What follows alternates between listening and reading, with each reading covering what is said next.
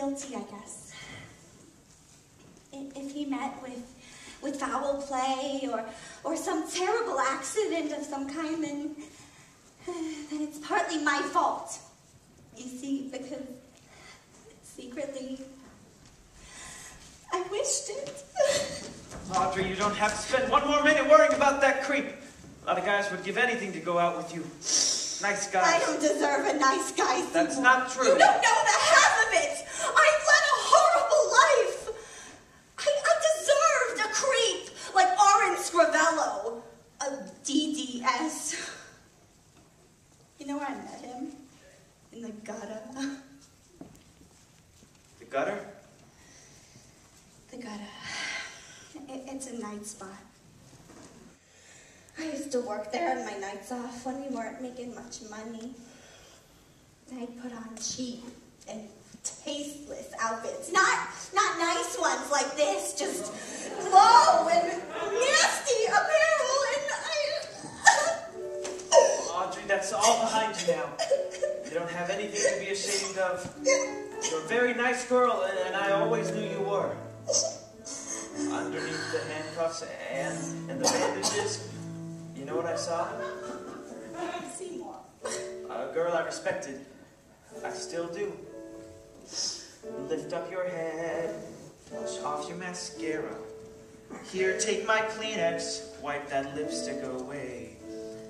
Show me your face, clean as the morning.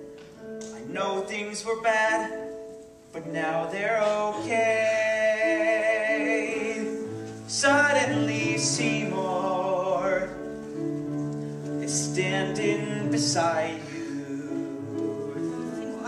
You don't need no makeup, don't have to pretend. Suddenly, Seymour is here to provide you sweet understanding. Seymour is your friend. Nobody ever treated me kindly. Daddy left early. Mama was poor. I'd meet a man and I'd follow him blindly. He'd snap his fingers, me, I'd say sure. But suddenly Seymour is standing beside me. He don't give me orders. He don't condescend.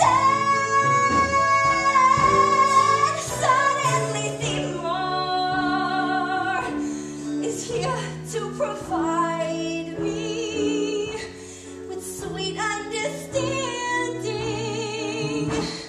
Seymour's my friend. This feeling lasts till forever. Tell me the bad times are washed away.